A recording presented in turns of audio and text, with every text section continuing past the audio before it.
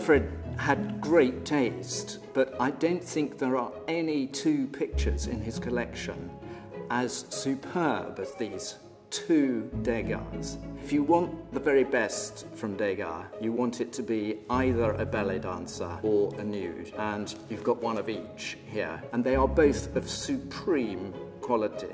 The ballet dancers represent an incredibly modern approach to painting. They were done in 1878, but if you look at the composition, you will see how extraordinarily sort of wedged up in one side, if you like, the figures are, with a huge open space on the right-hand side. It's got this wonderful sort of arbitrariness, which is very much the product of the influence of photography. I think Degas was probably the supreme pastellist of the 19th century. The ballet dancer's picture came to Alfred when he bought it in the late 1970s, having only been really in one family's collection prior to that, which was the very distinguished Havermeyer collection, which was one of the great American collections of Impressionist art.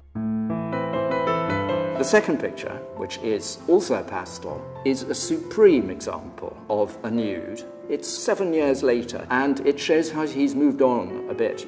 The sheer sensuality that he achieves with the medium of pastel, that extraordinary effect of flesh that he achieves, is something that I think only he could have done. It's his pursuit of realism, but his superb technique. If ever something was of museum quality, it's that nude by Degas.